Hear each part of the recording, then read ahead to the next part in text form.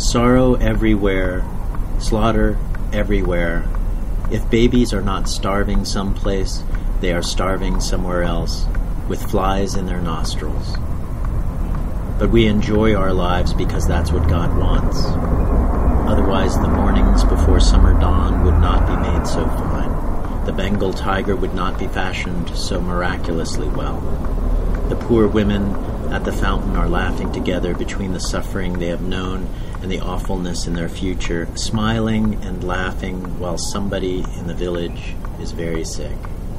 There is laughter every day in the terrible streets of Calcutta, and the women laugh in the cages of Bombay. If we deny our happiness, resist our satisfaction, we lessen the importance of their deprivation. We must risk delight. We can do without pleasure, but not delight, not enjoyment.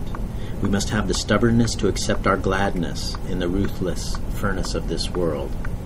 To make injustice the only measure of our attention is to praise the devil.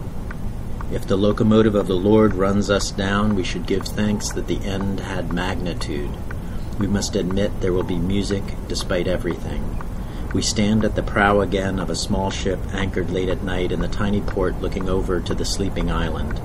The waterfront is 3 shuttered cafes and 1 naked light burning.